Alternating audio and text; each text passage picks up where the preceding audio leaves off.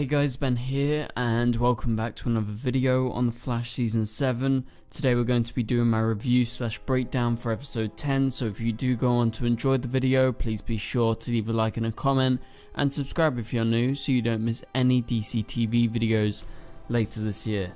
Okay, so this was a weird episode. So it was a mixed bag for me. I'm not sure about you guys, but there was some shocking moments towards the end of the episode where I felt like it all kind of added up to what it was building towards, and I really liked the ending. However, I do have quite a few complaints. As you guys know, I haven't really been complaining much recently, but we're going to do a little bit of complaining in this video because I think some stuff was a bit off, mainly to do with the writing. So yeah, hopefully you enjoy it and hopefully you don't mind a little bit of ranting, I guess, a tiny bit, because I don't know, it was like a mixed bag episode for me. But let's first talk about how this episode starts. So you have Speed Force Nora against Dion. This is what we had at the end of last episode. It's a direct continuation on from that. You have Barry Allen being referenced as our father by Speed Force Nora, and I thought it was weird because, I mean, she hasn't referred to him as like father at all before, and it just kind of sounded off. And I also think it sounds off when all of the other forces say sis or brother or anything like that, or they act like siblings fighting. It just seems a bit off because it feels very forced, and it feels like, you know, they are trying to get into this family drama when there has been no family drama before, and suddenly they're calling Barry and Iris, oh, my father, my mother, my brother, my sister, and I don't know, it just felt like, you know, a little bit cringy. So that's just my own thoughts and opinions. Again, you don't have to agree with me. Tell me if you completely disagree with me in the comments below, or if you do agree with me. Okay, so Alexa is alive and they share the same cosmic genes, it's revealed. So they are all connected on a bigger level. So there is that sort of family explanation for, you know, the Team Flash side of things with what they're doing with Alexa. And you have reports of spontaneous lightning all over the city, aka this is Barry's firstborn, aka the Speed Force, who was going around. Again, that reference to firstborn still doesn't really click, and it feels a bit forced. So Nora is busy going around, and obviously she's already got to Dion, who have some sort of agreement by the end of this episode, because they do come back, and we will get to that ending very soon. We will skip forward in a moment. However, let's continue with this. So yeah, Nora is getting to the other forces first, then we get to meet Psyche. He visits someone he knows, and then it's revealed at the crime scene that Psyche is after these 6 billionaires who he used to be friends with. Again, that is like a common trope. Like a lot of these guys who get like whammied in lots of episodes throughout the Flash are like billionaires and like super rich people, and you know, they normally have links to the villain. And then you have that one big confrontation scene where you have Bashir, who is Psyche, that is revealed in this episode, where he goes off against that lady in the street, so one of those 6 people, and we'll get to that in a second. And so we go back to with what Joe has been doing, and we have Kramer returning. She references Patty Spivot, Julian Albert. They come up on the screen. Thought that was like a nice little callback Easter egg for us fans of those characters. And so she's still on the meta thing. She wants to talk to Barry, but obviously by the end of the episode she doesn't get time to talk to Barry. That doesn't actually pull through because Joe actually resigns. Now that was a big twist that I wasn't expecting, but from all the struggles he's had, it kind of makes sense that it was leading to some sort of big twist with Joe. However, let's continue on with the other kind of main storyline with the forces.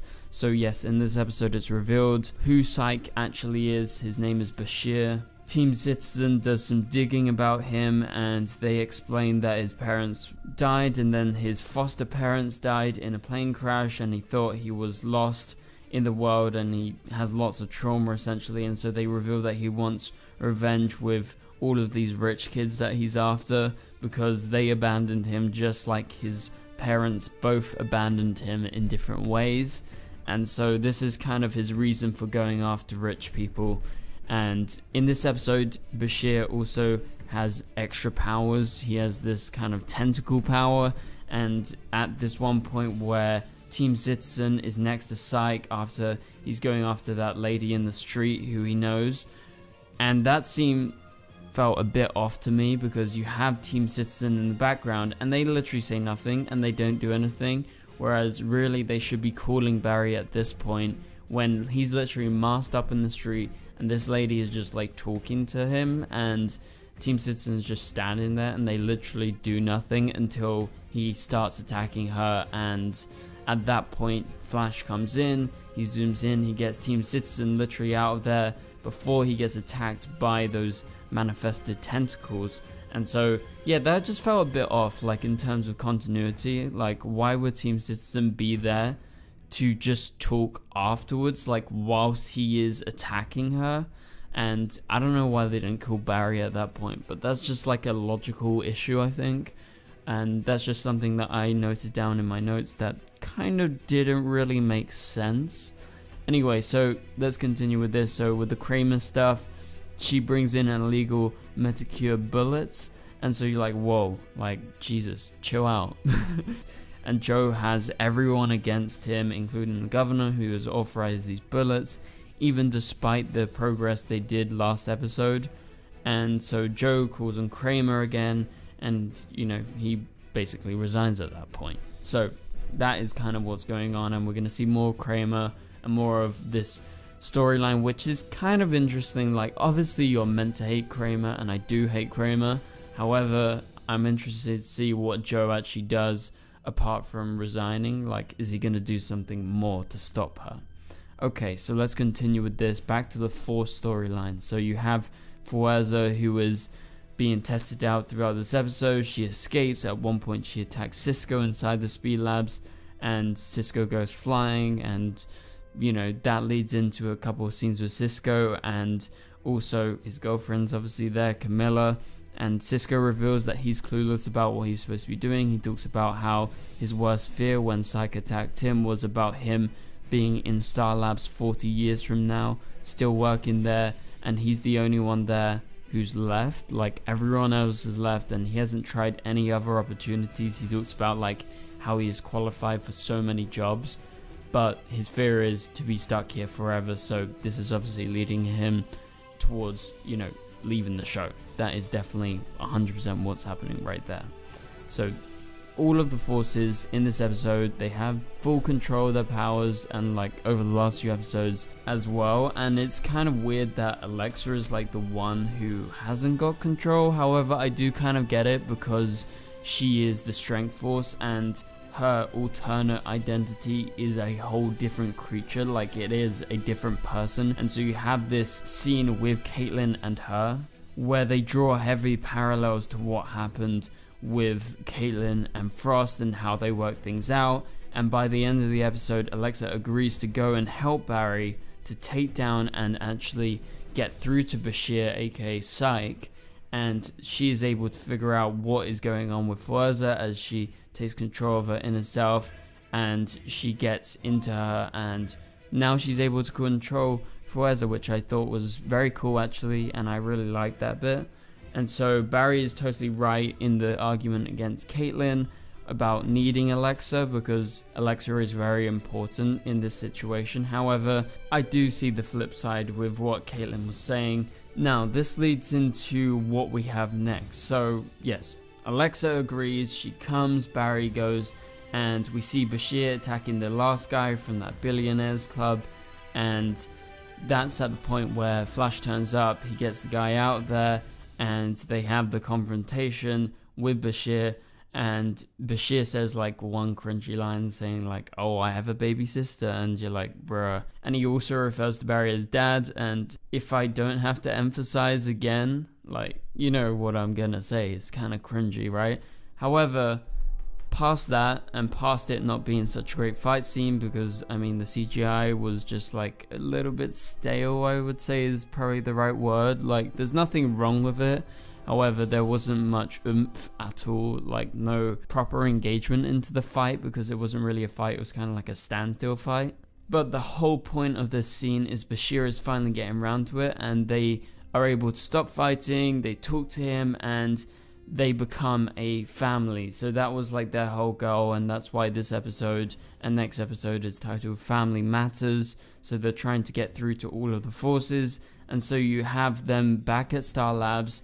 He actually shows up. Team Flash is on their toes because they don't know if they can trust the forces. However, they show up, and you have this sort of sibling rivalry kind of beginning between the two of them. This leads on to the ending of the episode. So the cliffhanger is that they're talking for like a little bit, like a couple of minutes, and then suddenly out of nowhere Dion appears with Speed Force Nora. So they return, and this was completely shocking, and this is where the episode kind of turned around for me. Like, I liked some of the bits throughout the episode, however this twist ending really sold it, and this was this type of scenario I was waiting for. And so you have Dion, who is supposedly being forced to work with Speed Force Nora, as he says "I'm sorry" just before he slows down time, and Speed Force Nora uses her Palpatine electricity coming from her hand, and she kills the Strength Force again and the Sage Force,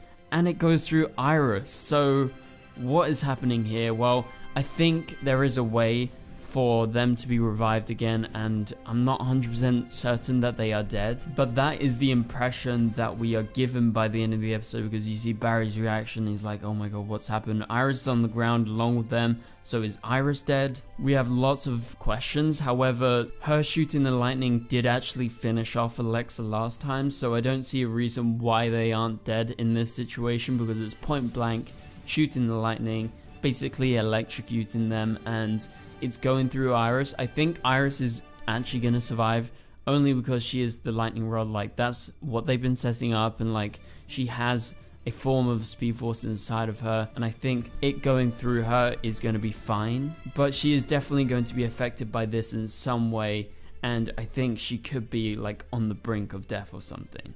And so, yeah, to conclude, this was a kind of mixed bag episode for me. It was a bit of a weird episode in terms of writing, because they were trying to really force the family aspect of it, and I'm not so sure that stuff worked. However, you had a great twist ending and a couple of great scenes throughout this episode, so I really did enjoy it overall, even though there was points where I was cringing. So let me know in the comments below, what do you think about all of this? Remember, Superman and Lois is back on. It just aired. We're going to be having my Superman and Lois review out later today, so be on the lookout for that. Also, a trailer breakdown for the next episode of The Flash, episode 11, is coming very soon. But for now, click here to watch my latest video, and I'll catch you guys later. Goodbye.